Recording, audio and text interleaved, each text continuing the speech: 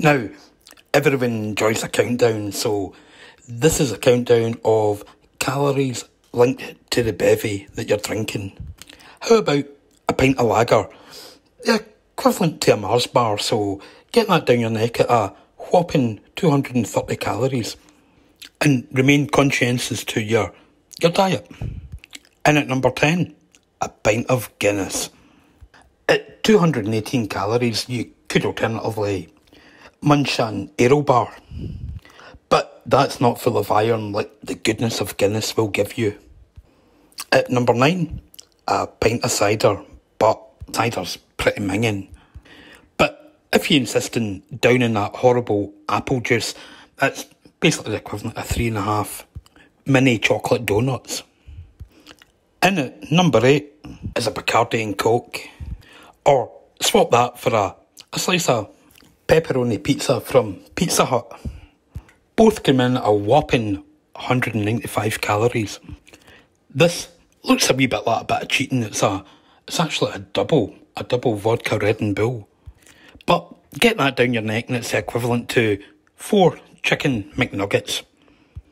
At number 6, another cheeky little double, a double rum and coke.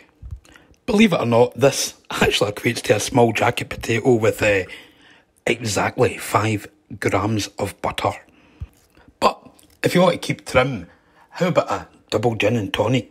It's only 160 calories and just the equivalent of 3.5 ginger nut biscuits. And for the discerning vino, chuck out those 3 mini sausage rolls you're eyeing up and instead have a small glass of wine, coming in at a meagre 159 calories. Now, one all the ladies will be happy with, a glass of Prosecco is actually only equivalent to a chocolate digestive.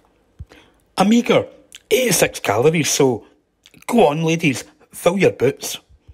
Now, we're getting to the final 2 for the conscientious slimmer. Probably the best one to have is a shot of Sambuca.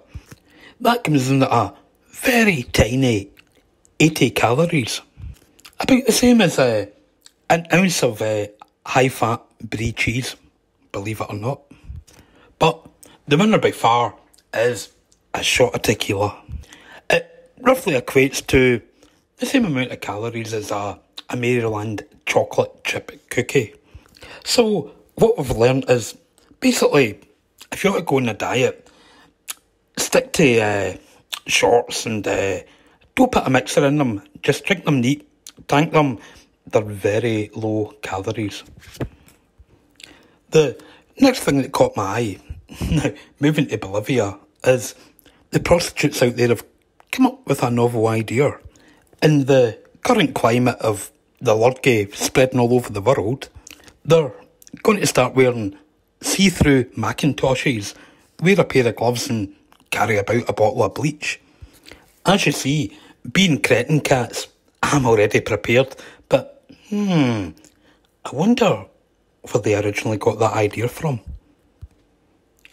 Now, there's been a murder. Archaeologists, they've found a skeleton that had its hands tied, looks very much like the poor old chap get done in a couple of 1,000 years ago. But what caught my eye was the article actually says the remains of the 2,000-year-old adult male. I very much doubt that he probably was 2,000-year-old. That would be kind of like saying Henry VIII has just celebrated his 529th birthday. A lot of bollocks. In other alcohol-related news, Johnny Walker have announced that they're actually going to produce a bottle made out of paper. This has made me reflect what's actually the best whiskey out there. And straight away I'm discounting bourbon because Jack Daniels and Jim Beam, they leave a horrible aftertaste in your mouth. So, is it a Johnny Walker Black Label? Maybe Ballantine's Finest? A 12-year-old Macmillan? A Glenlivet? Or maybe an old bottle of Chivas Regal?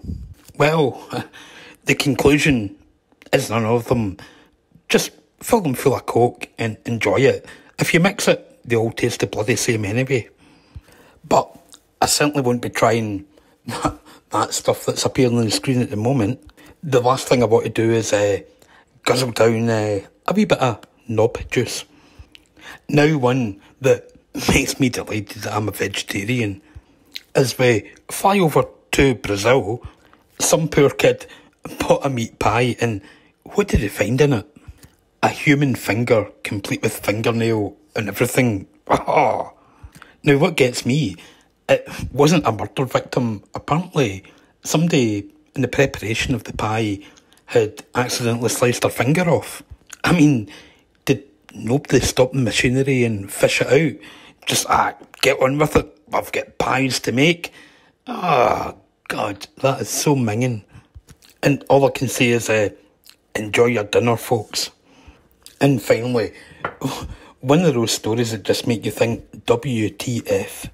A woman who's bang into her horoscopes, get a tattoo in her leg of a lion, because obviously she's a Leo. But a recent NASA blog has now come out and said there's a 13th sign, which a lot of astrologists, they don't recognise it, and I don't blame them because God knows how you pronounce it, but I'll have a stab. Oh, fuchsias? Maybe. Looks a wee bit like that. But what's great is this woman genuinely really seems pissed off that she's no longer a Leo, she's actually Cancer. And having looked at all the traits, she doesn't feel like a Cancer. Well, sorry my dear, you've wasted 170 quid in the tattoo. You just need to get one of a crab put on you now, if they're not already there.